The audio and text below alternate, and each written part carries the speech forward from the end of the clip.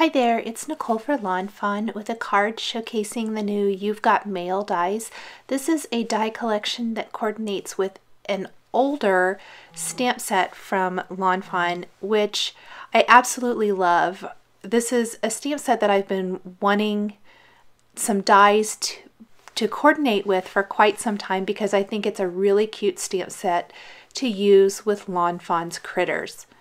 I'm going to stamp all of the images I'm using here on some smooth cardstock. This is the Bristol smooth cardstock, and this is what I like to use when using the Zig Clean Color Real Brush markers. I think it gives a really smooth, seamless type of look when using these markers, and that's what I'm going to use to color with today.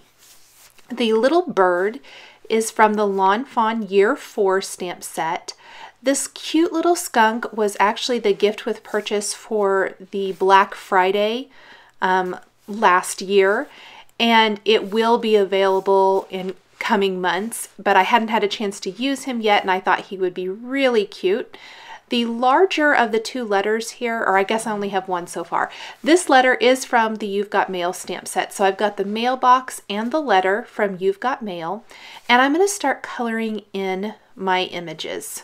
This is one of those cards that kind of evolved as I started working on it and kind of imagining how I wanted to create my scene.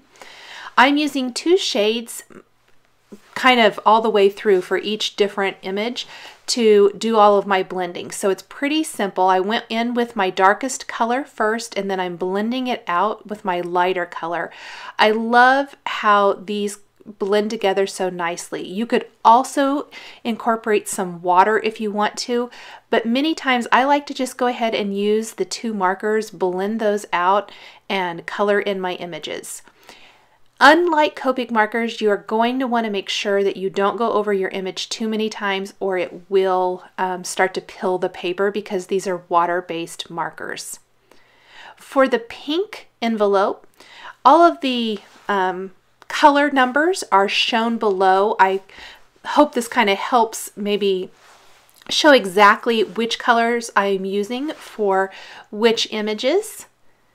So I colored in the pink and the red envelopes. This smaller envelope is from the Gleeful Gardens stamp set. Now you might notice that the skunk is colored and those blades of grass from the Gleeful Gardens. What happened was I colored in the skunk and I got a little too aggressive with my grays, and the parts of him that need to be white just didn't look white anymore. With the greens, there was nothing wrong with the green grass. However, it ended up being a little too olive greenish. As I started working on this and finishing up coloring in the images, I realized I needed it to be a little bit more bright, more springy green, because my landscape is going to be much, much more green. So you'll see that here in just a little bit. Now the skunk, I did stamp him again and went ahead and colored him back in using those two colors, but going much lighter with my lightest color on the areas where he's supposed to be white. I'll go ahead and use all the coordinating dies for the stamped images here, run those through my Big Shot die cutting machine, and set them aside.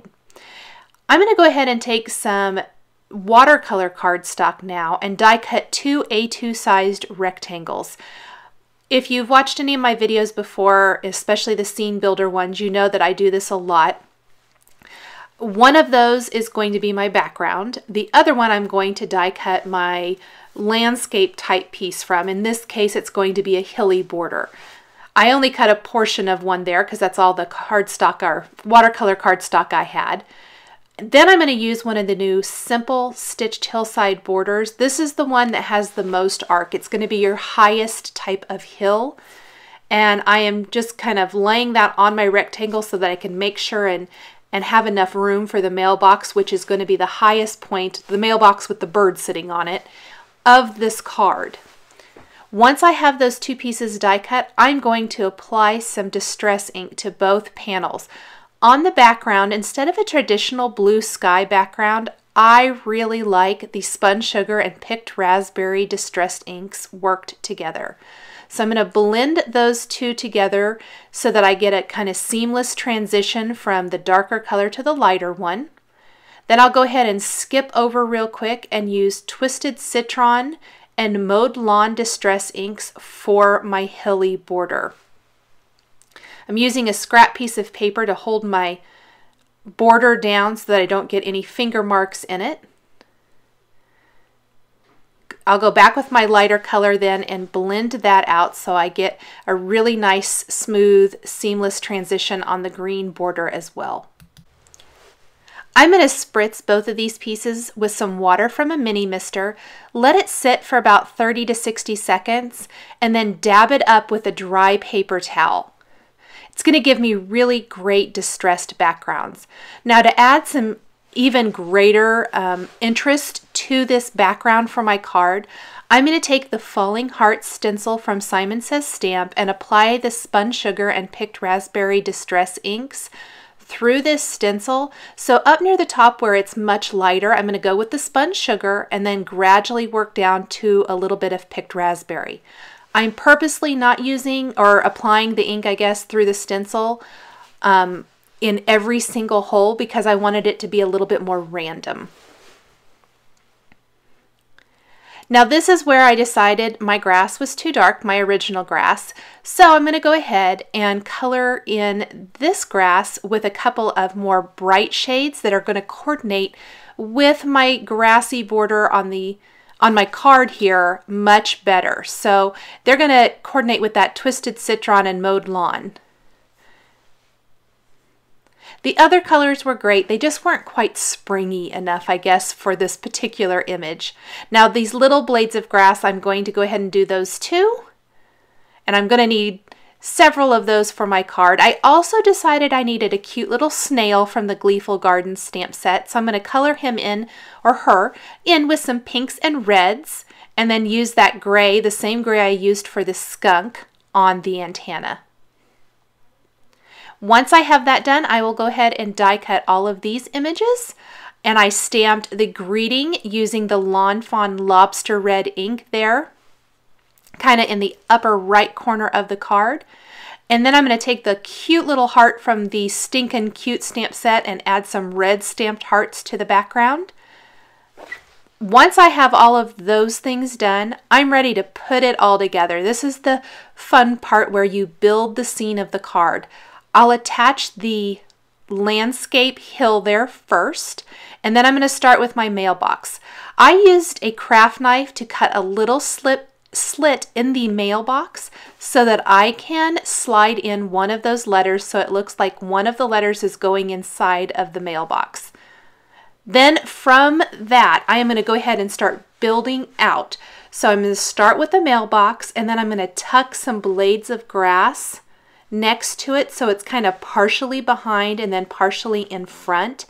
That's just one way to really make the images look a little bit more natural when some of the elements overlap.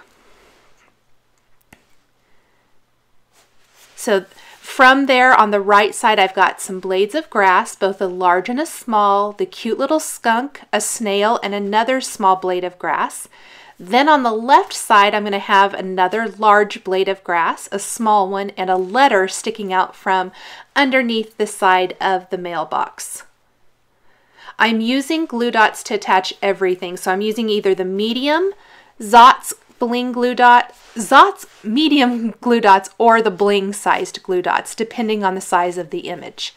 I'll have a little bird on top of the mailbox with a letter, tuck in the letter inside that I cut that little slit with the craft knife, finish with a couple more letters there on the ground, and then I'll take the Sakura black gel pen to add detail to eyes and noses. And then I'm simply ready to attach the entire thing to a white card base. This is a side fold card base from Simon Says Stamp, and that will finish off my card design. Thanks for watching this video showcasing Lawn Fawn stamps and dies. Here are a couple more love-themed cards featuring Lawn Fawn that you might be interested in. Please subscribe for weekly card making and stamping videos. Thanks for watching, and we'll catch you next time.